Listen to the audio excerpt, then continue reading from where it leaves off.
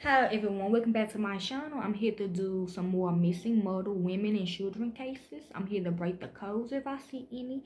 I'm here to see where their bodies are located if they know. And I'm also here to see if they are alive, deceased, the body suited, okay? Let's begin. Y'all should already know who these people are. They done did this. The KKK, the white supremacists, and the fake Black Panthers, okay? Call me what you want. Let's begin. This is about a young woman named Angelica Wysinger.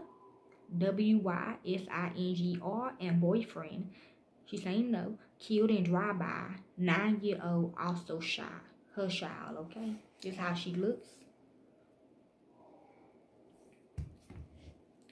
The violence in St. Louis had capitated the United States. That's a shot to you, Grammy.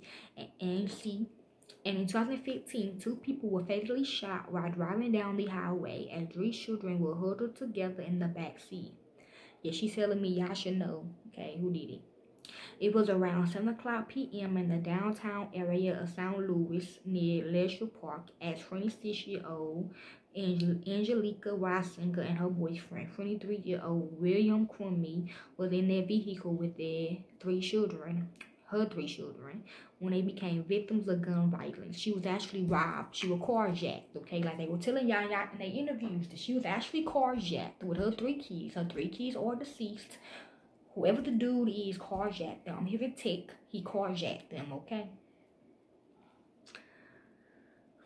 And they came, okay, a gun violence. She did have a gun in her car, okay? William was behind, because that's one of the rules in St. Louis. Williams was behind the wheel when the blended family was chased down by another vehicle, described as silver in color, that began shooting at them. Police investigating the attack, believing that one, if not both of the adults, were targets. As the gunfire rang out, the terrified children tried to take cover by holding on to one another. She's saying they gone. I'm seeing her crying.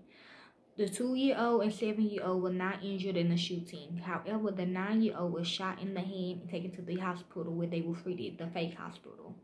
They loved each other. Angelica's aunt, Sheree, Shure, Wysinger said, she was the life of the party, always bubbly. He was a good guy. Okay. Some regarding the Night Stalker too, LaJonte Collar, and April. By the time police and emergency responders arrived, they found that William was shot in the head and in his torso. He was pronounced dead at the scene. Angelica Wysinger showed signs of life, so she was rushed to a nearby hospital, but later succumbed to her injuries. She was shot in her left shoulder and her hip. Okay, somebody named Robert Cohen, don't follow him, she said. Cousins of Angelica Jelly Wysinger watched Memorial Grove where 2 killed in STL St. Louis drive-by shooting. Okay, those are the kids as well, I think, I assume.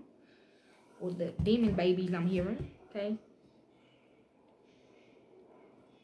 Relatives couldn't believe that Angelicas, who were known as Jelly to family members, would ever fall victim to this sort of violence. Yeah, true, they saying true. I'm hearing everybody knew about her. Unbelievable. We never thought it would be her out of all people, said Wysinger's cousin, Siobhan Shrink. Another cousin, Corey McCord, said, she's saying they fake. Whatever was necessary for her to do for her kids and take care of her kids, that's the type of mother she was. McCord was the person who played a matchmaker to Angelica and William because he thought they would make a great match. It is one of the games in St. Louis from the coat, okay, not the people that actually live there. Okay, the coat, okay, they would play games like that. Okay, like at a stop sign or something, okay? So you will usually just go through the traffic lights and the stop signs if you live in that area, okay? You won't get fined or nothing, okay? McCord was the person who played matchmaker to Angelica and William because he thought they would make a great match. The girl's father, the young son's father, and my family. We got them very well taken care of. We just want to make sure they okay, said McCord. She don't have no enemies. She was a people person. Everybody loved her. That's why we have so much support back here right now. Okay, this is also how she looks. Okay. There hasn't been any updates on the rest of this case. At the time of the double murder, investigators were looking for a silver vehicle, but there wasn't any information on a make or model. Surveillance footage from surrounding businesses was turned over to the police, but there hasn't been any word on whether or not that yielded any new information. I'm hearing two things. Either her kids are still alive and she just went ahead and took her life for them, or they are, okay? I feel like it's the first one though. No, her family members are saying no. They sent them their body parts in the mail. Detectives have a great deal of care and concern for the victims, and they got to focus on the investigation. Police Captain Michael Sack said, "You see a family like this shot up needlessly, the car was riddled with bullets, just senseless. It's frustrating to have to deal with and try and find those responsible for it." It's a shot to Michael. Please share this article to continue the discussion about the drive-by murders of this young couple. Angelica Wysinger is our sister, and her life matters. Something regarding church.